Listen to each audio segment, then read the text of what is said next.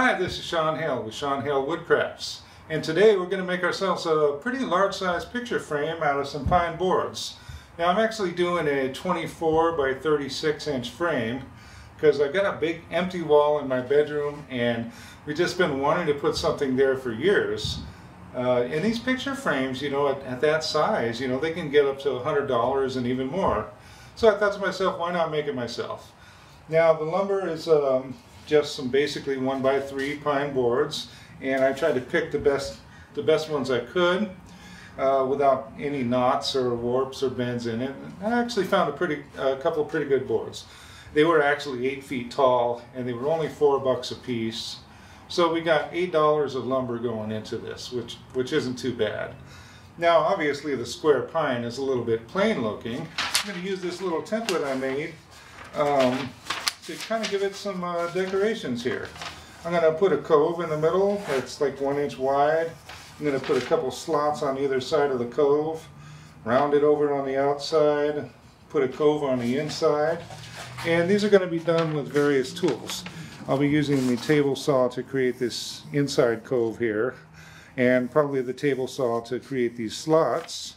And then for the roundovers and the cove on the inside, I'll be using my little benchtop router table that you see here in the background, and a couple of these inexpensive router bits. And since it's pine, it'll be pretty easy to cut into. So let's get this thing started.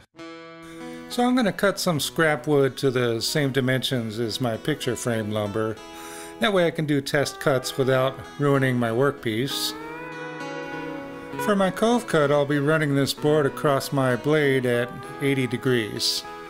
And the blade is approximately 5 millimeters high. Now this may be different depending on how deep and how wide you want your cut.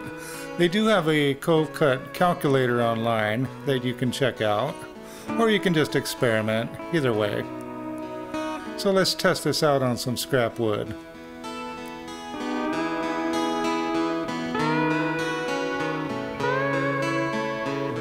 Looking good.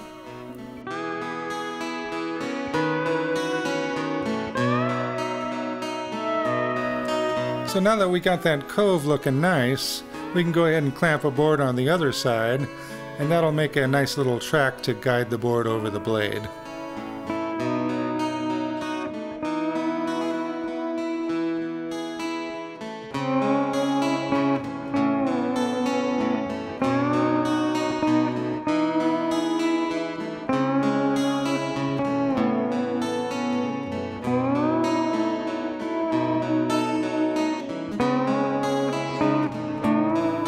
Okay, so let's start cutting our first cove.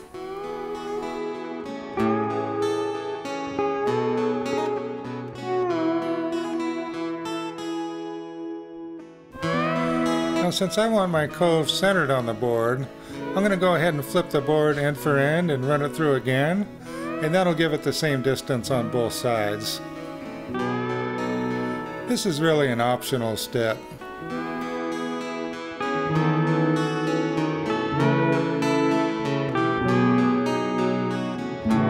So this is kind of hard to see on camera, but the cove came out really nice. A little bit of saw blade marks that I was able to sand out really easy. I'll use this cove bit to put a cove on the inside edge of the frame.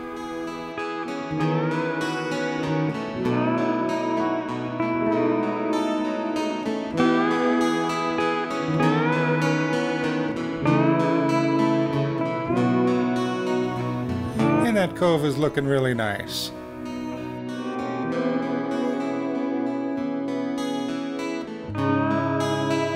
Now for the outside edge, we'll go ahead and use this roundover bit.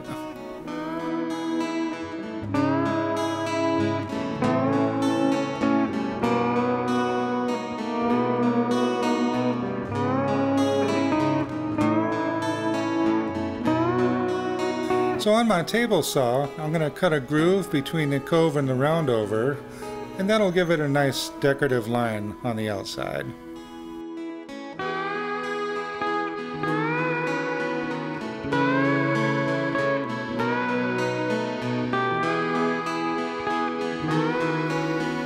So now we've got some great picture frame molding, And the best part is it was only 50 cents a foot. I like that.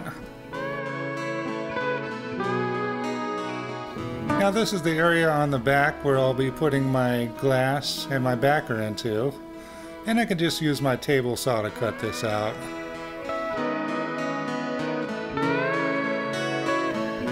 Well, you get the idea here. I did the second cut off camera. With the sliding miter jig I made for my table saw, I can cut clean and accurate 45-degree angles. Now these are pretty easy to make, and there's lots of great YouTube videos that show how to make these.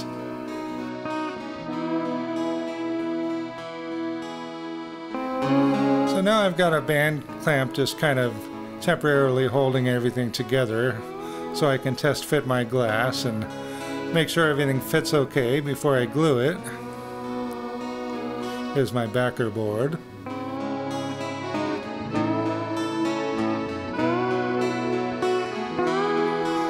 This is my glue up. I've got glue in all four corners, and what I'm actually doing with that last clamp that you see me messing with is it's clamped to the table, and then I'm using another clamp to kind of put it into square. Worked out really well.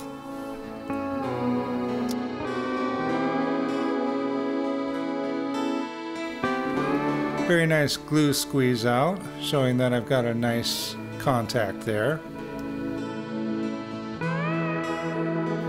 Now since I don't have a biscuit joiner, this little jig here will let me cut splines in all four corners, and then I glue in a thin piece of wood and that just kind of reinforces all the corners.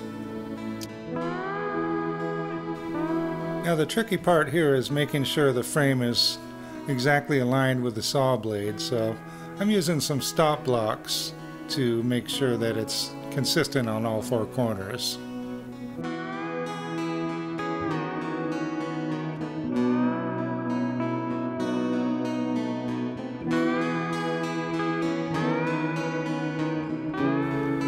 I'm even going to snug those stop blocks up with a mallet just to make sure it's nice and snug.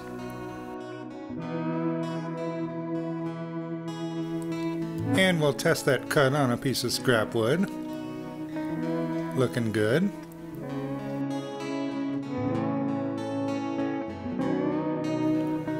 Now we can go ahead and carefully cut our splines.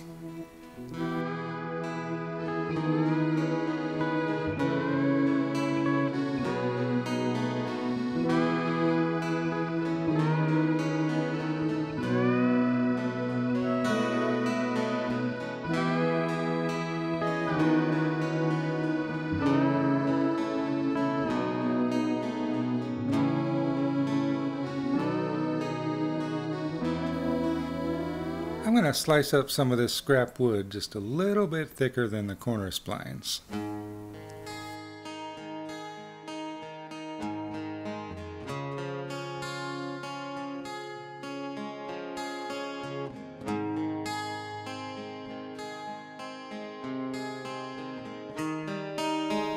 After a few test cuts, this is my ideal thickness right here.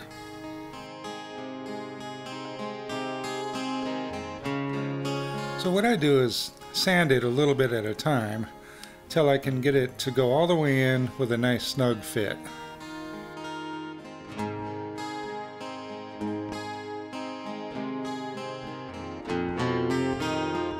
And that's just right there. So now we can just glue both sides, tap it in there nice and snug, and that'll really reinforce those corners.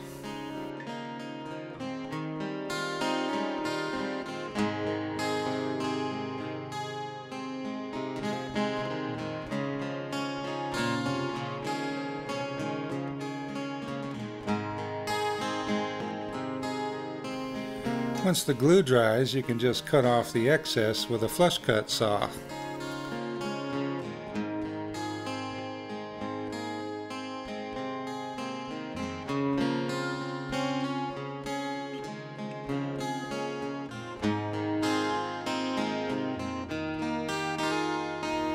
And then just smooth it out with a little sanding. Now I actually did wind up with some slight gaps on the inside of the front of the frame.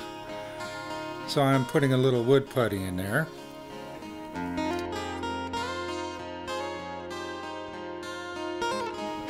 I'm going to clean it up with some denatured alcohol before we start our staining.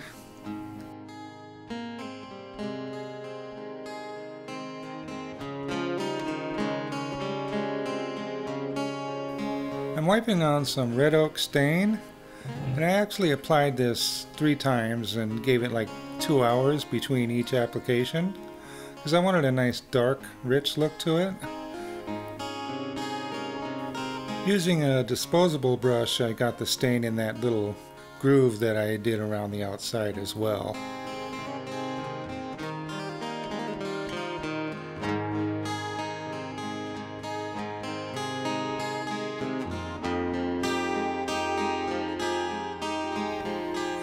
After letting that stain dry overnight, I hit it with 3 coats of lacquer. I gave the lacquer about an hour or 2 between each coat.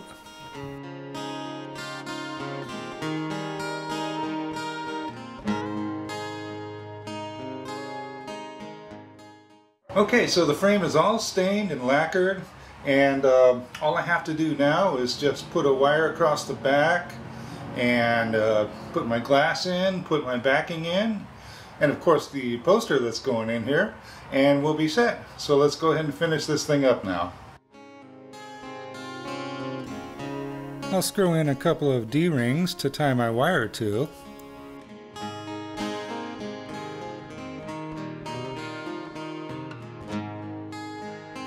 Put in my glass.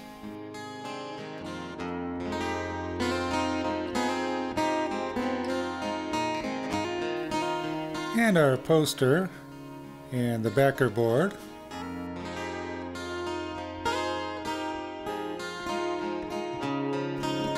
And we'll go ahead and twist on our picture wire. I like to cover up the ends of the wire with a little bit of painter's tape.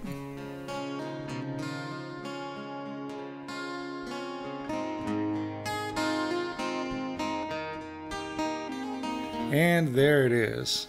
That is a thing of beauty right there.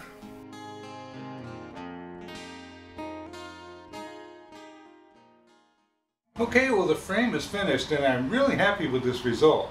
First of all, it's great to get this large, 24 by 36 frame for about $30 in materials. Basically I got the common pine boards and the glass and the backer with some glazier points. And it looks really nice. That stain took that pine and made it look really rich. And I've got this great photo that I took in Ketchikan, Alaska. And the whole thing altogether looks great in our room. Anyways, I hope you'll like and subscribe to my channel. I've got some other great DIY videos up there. And if you browse through my videos, you can see what else I got. And if you hit that little bell icon next to subscribe, you'll get notified when I make new videos, which isn't too often, maybe once every couple months, month or 2 or something like that. But I'm always thinking of great ideas and new videos all the time. So I'll see you next time and take care. See ya.